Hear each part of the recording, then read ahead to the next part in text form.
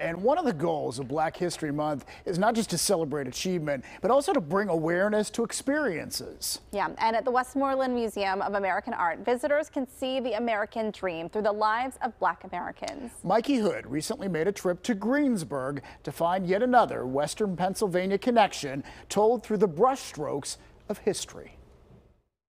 Declaration and Resistance is a labor of love.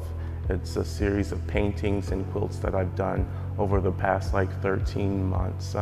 I really wanted to highlight American labor and Black American labor in the United States.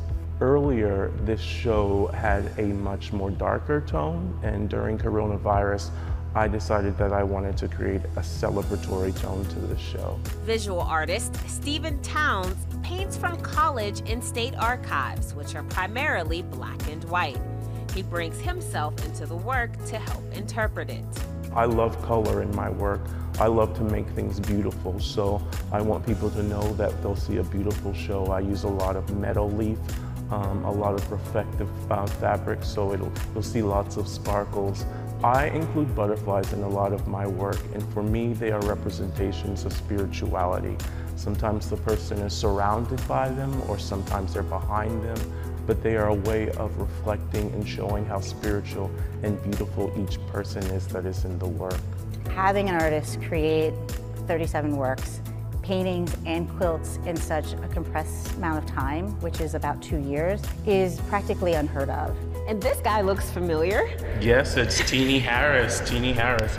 The curator Kololo introduced me to his work, and we went to the Carnegie, and the Carnegie now has his archive, so it was exciting to look at his work and learn about the man. And so I saw this image of him and this little dog. It just captured my heart, the relationship between the both of them, and the look in his eyebrows. I bet he never knew somebody was gonna look at his eyebrows so much.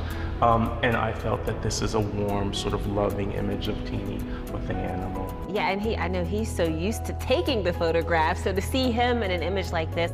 These stories, no matter how horrific, but also happy, that he wanted to show that there are all these different layers and complications, but through it all, Black people survived, we thrived, we persevered, and we exist, and we continue to exist, and we continue to create. This exhibit is so important for this institution because African American history is American history, African American art is American art history, and we really wanted to bring those stories of labor, bring those stories of how this country was built to the center. I want people to praise and love essential workers, especially Black essential workers, because throughout American history, Black laborers have created so much that we see now, and we need to have a greater appreciation of them. I'm Mikey Hood for PTO. What an impressive exhibit. And powerful. Absolutely, yeah.